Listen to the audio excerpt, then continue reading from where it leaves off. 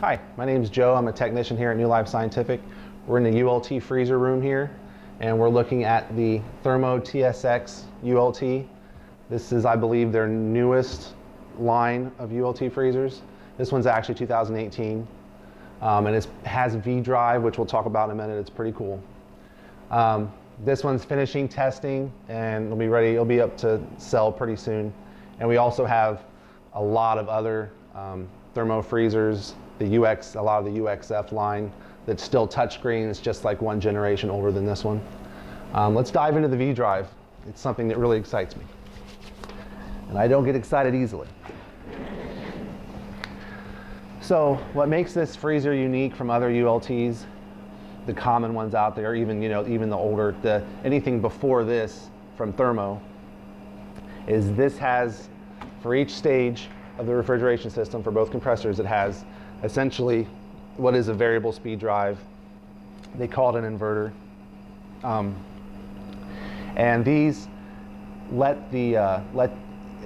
it controls the speed of the compressor. So it lets you vary the speed from, let's say, 2,000 RPMs up to, let's say, 4,400 RPMs, depending on the demands that you need, based on room temperature and how many times you've opened the door and all that. It varies the speed of the compressor to increase or decrease the output for the situation. Normally, on normal ULTs, you just have the two compressors like you see here, but they're just on or off. There's no speed control. And that doesn't really let you optimize your energy efficiency and your performance. You kind of have to make compromises to both. If you get more energy efficiency, you end up losing some of that cooling power. And if you go towards the cooling power side of it, you lose some of the energy efficiency. This kind of lets you have the best of both worlds. So this takes 240 volt roughly input from over here in the relay enclosure. And as single phase 240, it comes in, the normal 60 hertz, and it outputs through around 300 volts between 33 and 76 hertz. That's what actually controls the speed, the difference in frequency. So 33 hertz is slower, up to 76 hertz is the fastest, and by varying the frequency of the power going to the compressor, they can actually speed up or slow down the compressor.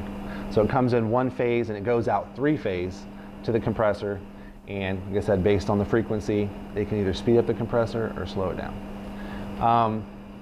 One cool thing for these is, let's say you're opening the door or you're putting new samples in and you're putting a huge heat load on the freezer, it can actually ramp up the speed of both compressors significantly and really give you some serious cooling power to get you back to temperature fast.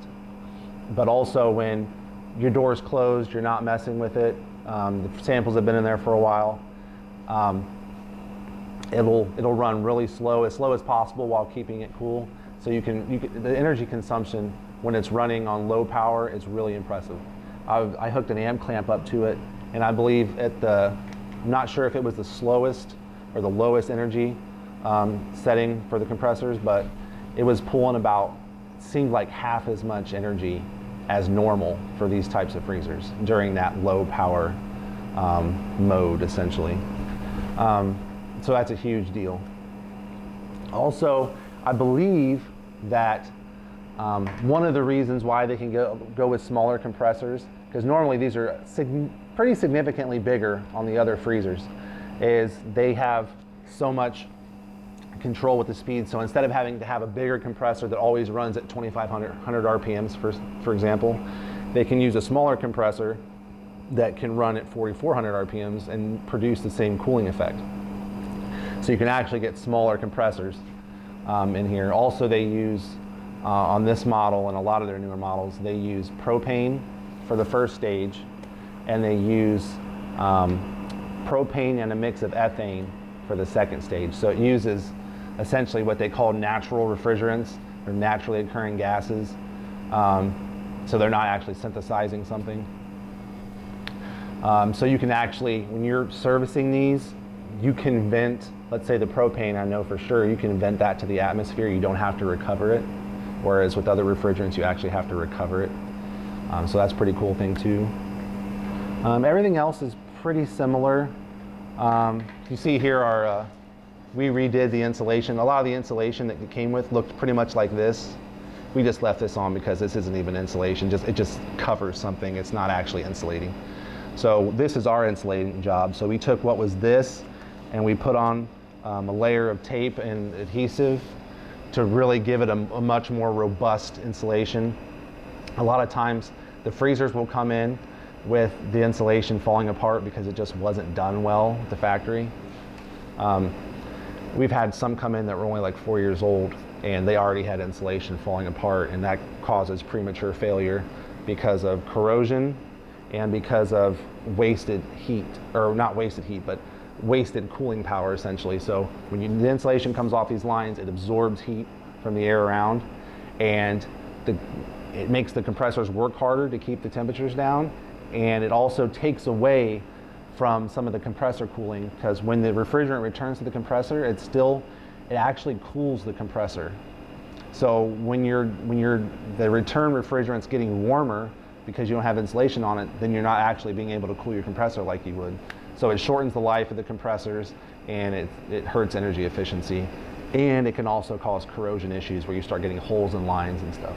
So we beefed up the insulation. It should be pretty rock solid now and last a long time. But yeah, so everything else is really similar with these freezers. As far as the refrigeration goes, there's hardly any differences between the others except for the type of refrigerant they're using. And I think because they're using the other refrigerant, you use much less of it.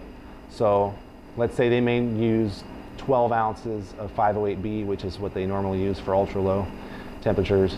In this one, the ethane that they're using for ultra low, they're only using, I believe, like 3 or 4 ounces. So you use substantially less refrigerant too than you do with those conventional refrigerants that we've used in the past. And I just wanted to show you just a couple things over here too. Here's the condenser.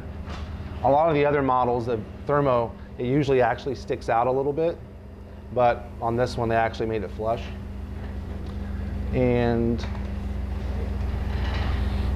here is something that you don't often see either in the other ULTs, especially Thermo.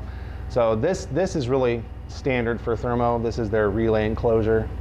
It has your kind of like your logic board up here, dealing with temperature sensors and all that kind of stuff. I also believe that some of the firmware and stuff's installed in here and stored here, and also works with the user interface up here, up on the freezer. This is kind of like your power board. It's your high voltage for your compressors and fans and all that kind of stuff. It's more of just a power board. I believe this is your it's your power. It's like your DC power supply essentially. So this is what changes your 120 volt AC or 240 volt, whatever you have, to 12 or 24 volts for whatever the boards need. Yeah, so this transformer is the first time I've seen this on a ULT freezer and on a Thermo too. It's to give you the 240 volts that you need to work with the variable speed drives. So it comes in at 120 or 110, comes in here, turns into 240, and goes out over there. Usually when Thermo does a 240 freezer, they just have a 240 right into the wall, whereas with this, I believe they actually need a transformer to get a one-wire 240 over to the variable speed drives, whereas normally they have a two-wire 240. So yeah, that's pretty much all I wanted to talk about. I really wanted to show you guys those Vdrives. They're pretty cool. So yeah, this is going to probably go up for sale in a week or so.